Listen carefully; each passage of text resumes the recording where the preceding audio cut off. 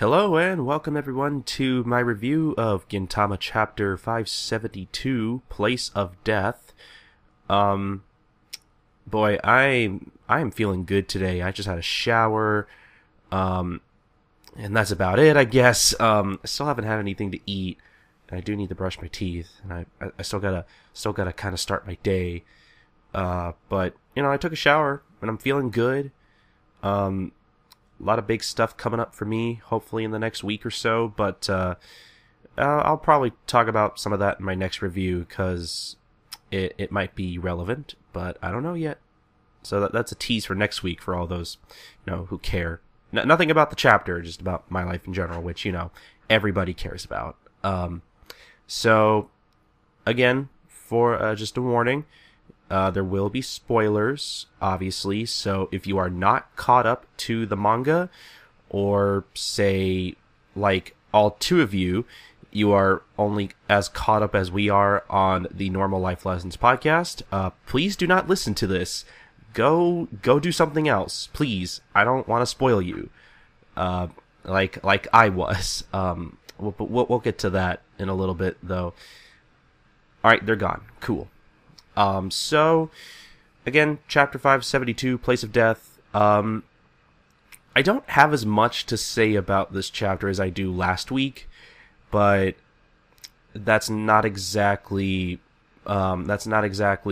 a representation of my opinion of the chapter. I don't really have much to talk about. There were a lot of things I liked, though. Like, I do love the color pages for this week's chapter. Gintama not only got the cover of Shonen Jump, but also got a wonderful two-page color spread, both of which include all of the War 4, or the Joey 4, whatever you want to call them, Gintoki, Katsura, Takasugi, and Sakamoto. The cover looks really nice. It looks good. I love it. The two-page color spread, though, arguably probably looks even better, because for those of you who don't have it in front of them, it's basically the War 4 facing off against themselves. It's really nice. Like, Sorachi's color pages are usually very well done. They always look so nice and bright, and they're just well done. I'm not an artist, so I don't really have much else to say about them other than they look good. So this chapter was pretty much just, because as we were as the cliffhanger, sentences. As we found out last chapter, Takasugi was falling off a cliff and is still falling off a cliff, and it's pretty much both Bonsai and Makoto. Her and Kagura finally showing up in the story again. I was wondering where they were. The both of them are pretty much running to Shinsuke's aid, and basically a lot of the chapters, just a lot of Bonsai monologuing and a lot of action. So there's not really too much to discuss, except we do get a little bit of a Kyotai flashback here, supposedly of when Takasugi and Bonsai first met. It seems they both met in prison with Hanpeita guarding them, it looks like. He's definitely not in the prison cell, so that's kind of interesting. I'd really like to see the moments in which Takasugi convinced Hanpeita, Bonsai, and Makoto to join his little group. Those would all be kind of interesting. There were a lot of, there are some other really dumb things I like. At one point, Sadaharu comes in and grabs Shinpachi when Shinpachi is refusing to leave Bonsai, and I like how Sadaharu just kind of grabs him, puts him on him, and Sadaharu just kind of bounces all over everybody's heads trying to get Shinpachi out of there. I thought that was kind of cute. Sadaharu is just cute in general, honestly. I also like where Bonsai's characterization is going. You could tell he really, really cares about Takasugi, and that he's not just a loyal follower who, follows him blindly. He's not just a soldier. He really cares about Takasugi, and he really thinks of him as a friend. And that's really nice to see, that Bonsai is not just a robot, that he actually has emotions and has feelings for his comrades. That's nice. Yeah, like I said, I don't really know what else to say about this chapter other than, I think it's good setup for some possible Kyotai flashbacks. That's all I'm gonna say. I don't know, I like how every serious arc we've had since the Shogun Assassination arc has always had, one big giant flashback. Like, the Shogun Assassination arc, obviously, we focused on Gintoki and his friends, specifically him and Takasugi. Katsura didn't really have, I guess he had a role in the flashback, because, we got to see how he, first met Takasugi and everything, but, we got to see how the three of them met as kids, and what ultimately happened to Shoyo.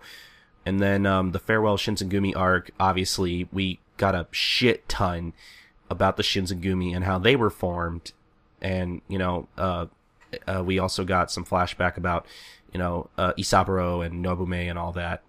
And then, with this arc, the, I guess what's being called the Rakyo something arc. I should have looked that up ahead of time. I'm just going to refer to this as the Rakyo arc. It seems like we're going to be, I hope that this chapter is an indication that we're going to be getting some Kyotai flashbacks soon, because honestly, now that I think about it, we know, next to nothing about the Kyotai themselves and how they were formed at all.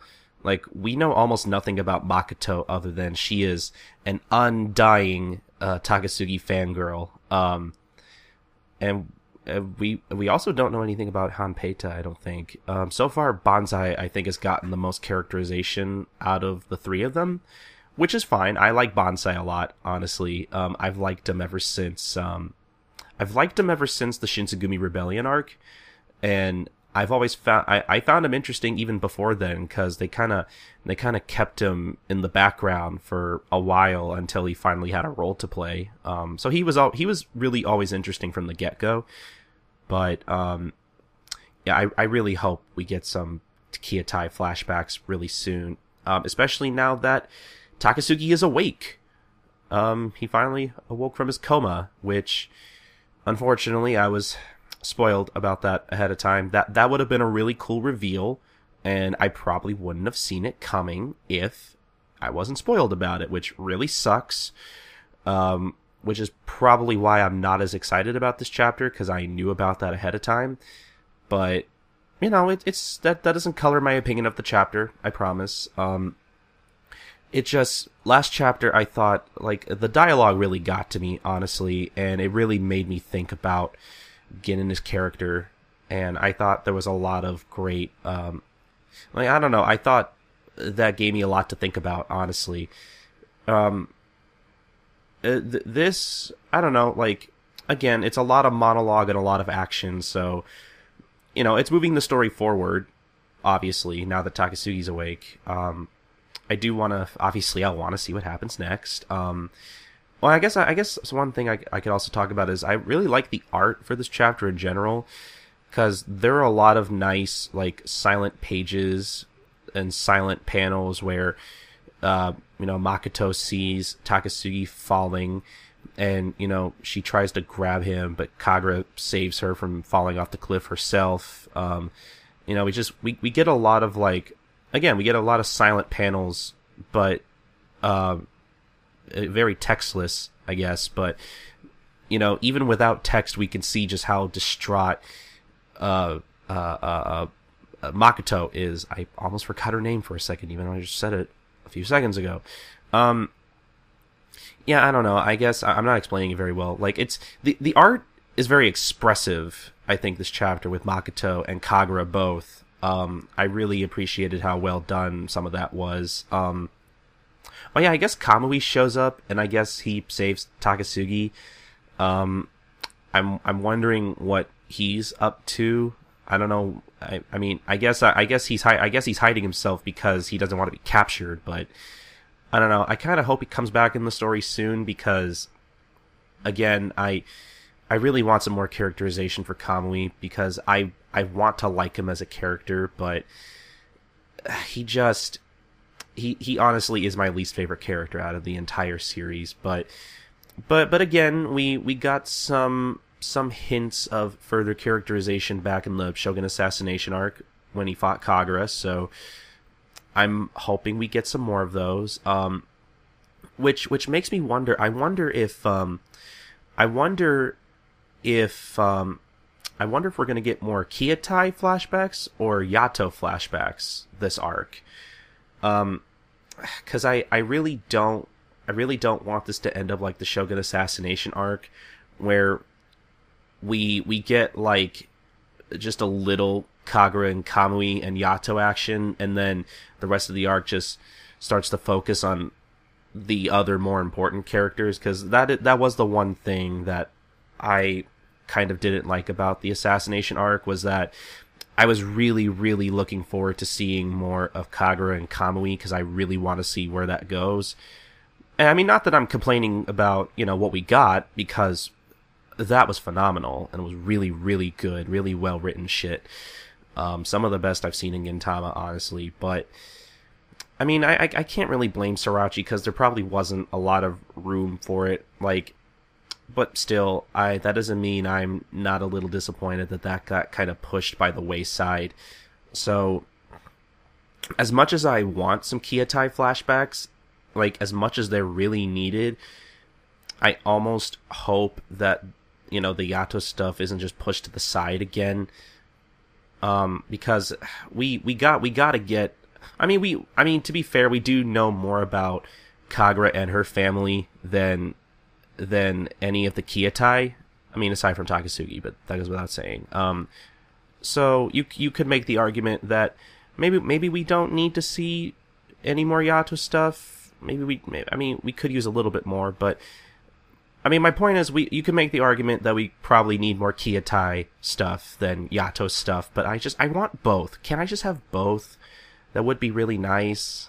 Just, please, I really want more Yato stuff, but I also want more Kyotai stuff. I'm so conflicted, guys. I just want everything. Don't all Gintama fans just want everything? We're so greedy. I think that's about it. I'm kind of just rambling on at this point. Again, I really don't have a lot to say compared to last week. I liked the chapter. I think it would have had more of an impact on me if I didn't know what was coming at the end, but I still liked it, though. It was good. I liked it. Not as strong as last week's chapter, but I liked it. So yeah, I don't really have any predictions other than, I think we're going to be getting some Kyotai flashbacks soon, or at least, hopefully, either that, or hopefully Kagura's going to do some stuff next chapter, one of the two. It seems like Utsuro's closing in, so I don't know, maybe Utsuro will jump down from his ship and fuck shit up like he did last time. Maybe, I don't know. Again, just like every week, Gintama has 50 million directions it could go in, so that's why I'm keeping myself from making a straight prediction, or I guess committing to one prediction, however you want to say it. I can't words. So okay, I think that's about it. So we'll see you guys next week for chapter 573, and I hope you guys all have a good day.